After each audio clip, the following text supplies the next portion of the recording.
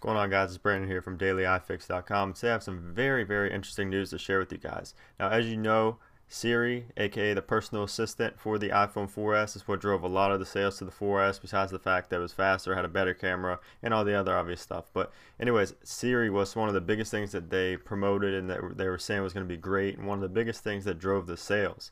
And now it looks like that Siri might actually be coming to the iPhone 4 and the iPod Touch 4. iPod Touch 4th generation and the iPhone 4, only those two because they have the A4 processor. Now, as you know, the iPhone 4S has an A5 processor, but Siri they were saying that it may have been only on the 4S because it required an A5 chip, but actually that's wrong.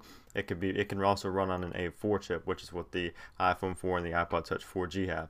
So as you see, I have an article on the site. I'll have a link in the description. It will show you everything you need to know, and there's actually a video of this Siri running on the iPhone 4. There's one where it's really slow, and then there's one where it's fast, but it actually can't connect to the network yet. Now, I Hate Snow and Go Johnny Boy are the ones that were behind this all. As you know, they're iPhone hackers from the dev. I don't know if they're from the dev team, but I Hate Snow, you know, he's the one that made all the snow jailbreaks, Red Snow, all that stuff.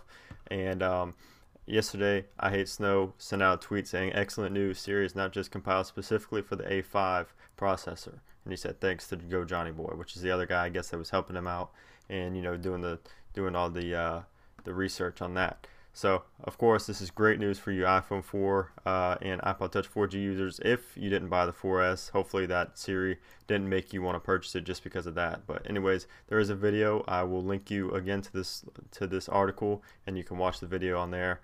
And now, first of all, before I say that this is coming for sure, it's not for sure yet. They're going to run into legal issues with Apple, obviously, because it was a 4S exclusive.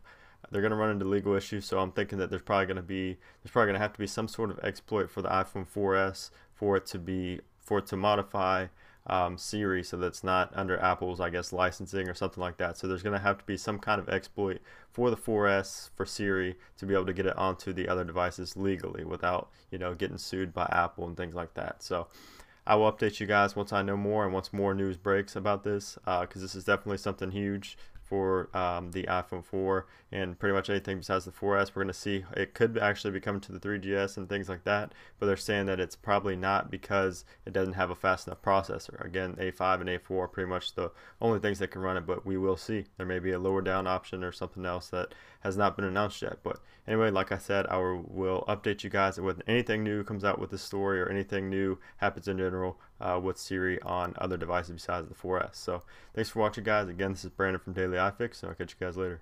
Peace.